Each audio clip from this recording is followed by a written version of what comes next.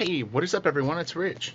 All right, happy Friday. I watched back the last video and I realized I kind of felt like I should have shown a little more Silvestri.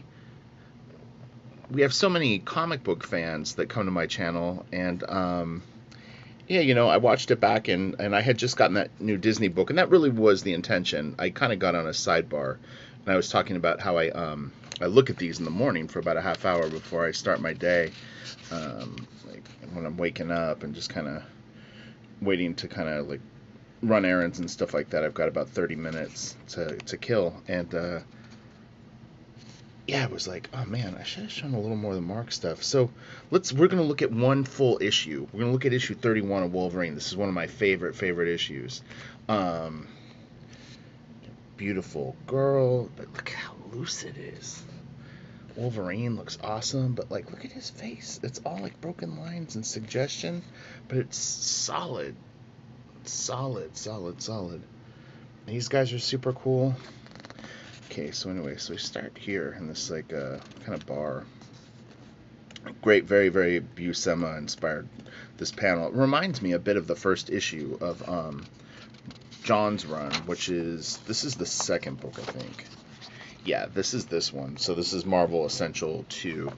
Um, but yeah, it starts out very similar to the Buscema book, and it looks a bit like it. And it was kind of interesting. The other night I went to Wikipedia and I was looking up Mark because I was kind of curious about, like, I have a few of his first early books. I have a What If Submariner or something or other, and it's like a kung fu comic that he did. It might be Masters of Kung Fu. There's a few that he did pretty early on. He did like 4 issues of Spider-Man. I want to say Web of Spider-Man. Could be off on that, but anyway.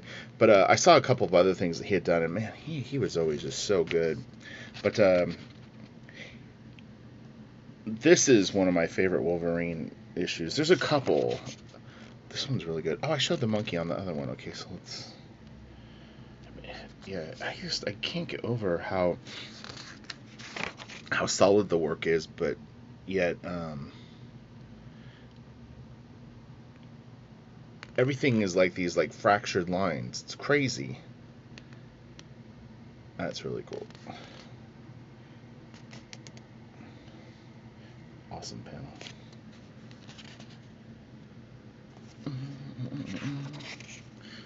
Oh, I always love this page. I had made a photocopy of this page and had it hanging up, I think at Wildstorm, for a long time. Actually, I don't know why. I like this panel in particular, and then this. Another thing I was thinking about with Mark too is like, we were talking about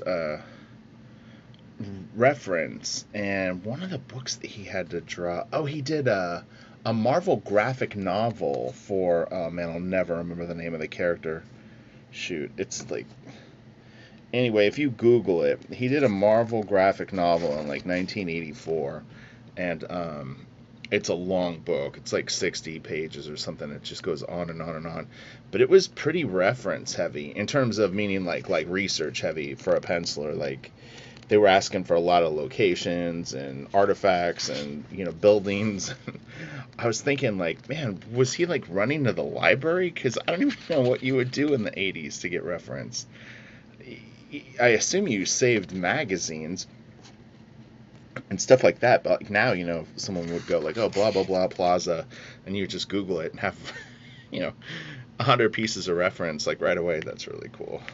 But yeah, I couldn't figure out like how he was able to devote so much time to even just running around and grabbing all that stuff. It must have been such a pain in the ass. It's crazy. So, I had mentioned we have it pretty good now, but we really do. And oh yeah, this is so cool. But yeah. So, oh, and then I forgot to add too. So for Patreon, just so that people know and are aware of this, like when you sign up to my Patreon, I immediately send you, I think it's like 10 videos. So there's unlisted videos that I have that you get access to, even with like $1 Patreon tip, and like as soon as I get the notification, I'll drop you a note and send them to you. So it's not a bad deal. And I'll stack more of that stuff onto it, so it'll just keep getting bigger and bigger, and it'll be a really good deal for people when they just, like I said, it's just a tip jar for the YouTube channel, because I have, I think, 450 some odd videos, and the monetization on them is just so low. I don't make really anything on YouTube, but I still enjoy it, and it's a great place. It's very Jorge Savino.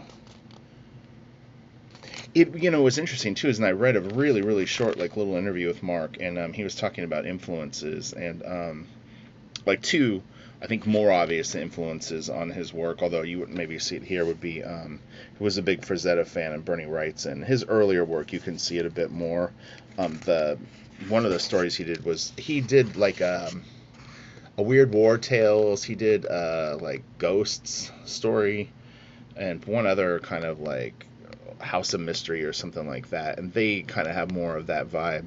But you can definitely see, like there's some Neil Adams in his stuff. I'm trying to think of what else I was seeing. It was oh man, who was the other artist? A little Kevin Nolan, maybe. What I was gonna do is, when I was looking at the comics, the first thing I was thinking is I wanted to see where different artists were in their careers at that time, because sometimes you get the lineage messed up a little bit. Meaning, you see something and you equate it to like someone else's style, but then you maybe like cross-reference the dates, and then you realize, oh, okay, you know what? Like, they hadn't even done that style yet. It's depending on who the artist is. Like some evolve. So.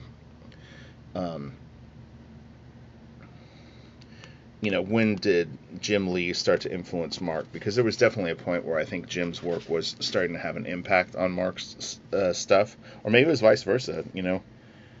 But I mean, definitely the early Image stuff, they were fairly similar, but then so many people were kind of similar that I went, man, this stuff is just crazy good.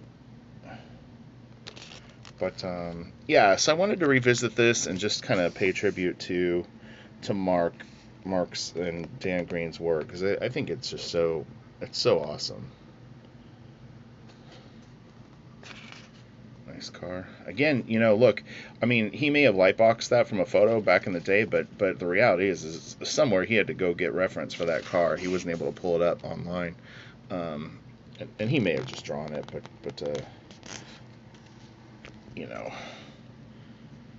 for speed's sake, artists do that, like the lightbox cars, just to get them down quick, and then you could draw it out from there. Just get the structure down, and then finish it in your style. Oh man, that's crazy.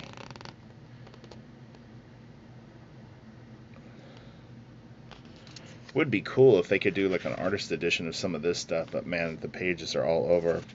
At one point, I was buying old X-Men pages of Mark and Dan Green on eBay. They were super cheap, but they were kind of like not key pages, so I was getting them for like $20 a piece. I got like 4 of them. I kept them for a little while. But there was just nothing of interest on them in terms of like cool stuff. It'd be like a guy waking up to an alarm clock, and the mailman going down the street kind of pages. So at some point, I think I flipped them. I got rid of them, because I have I compile so much art, or well, like, you figure if you're a productive comic book artist, you might do at least 200 pages a year, so it can add up over 5 years. It's 1,000 pages of art you have, plus photocopies and books. And so I was like, all right, I'm not going to really need these pages. I'll give them to somebody that would appreciate them more. And then I think the last thing that I'll leave you with is make sure you're following me on Instagram, because over the next, well, I don't know when, I won't say when, but I'm going to start leaking like new art that I'm working on. So it is coming. I'm just kind of deciding, I want to make sure that I do it right. And I don't mean the pieces. I mean how I start to dribble it out, because it's like I want to be consistent with the POV as it rolls out, so there's no doubt what I'm up to. Okay, all right. I'm gonna end it there, and have a great day. And wait, let's see. Let's find one more thing. Oh yeah, this is crazy. That's kind of Frazetta-ish.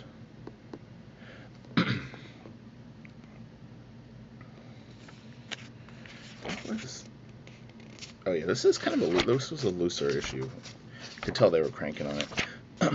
Let's see. Oh yeah, the fish. But yeah, I mean, this stuff it's it's challenging to learn from. I remember way back, like looking at his Cyberforce stuff and trying to like kind of extrapolate like little, you know, like learning things from it, and it was hard because it's just so. The guy's on a crazy level. Like, I mean, look at those sleeves. It's wild. He doesn't leave behind a breadcrumb trail for you to learn to be able to pull too much from. I like that. Yeah, these I remember I showed these in the last video. These are nice, man. Okay, all right. Have a great weekend, and I will talk to you all soon. Again, I'll have a link to Patreon and then Instagram in the description box, and check them out. Definitely follow me on Instagram because I will start leaking art. Okay, all right.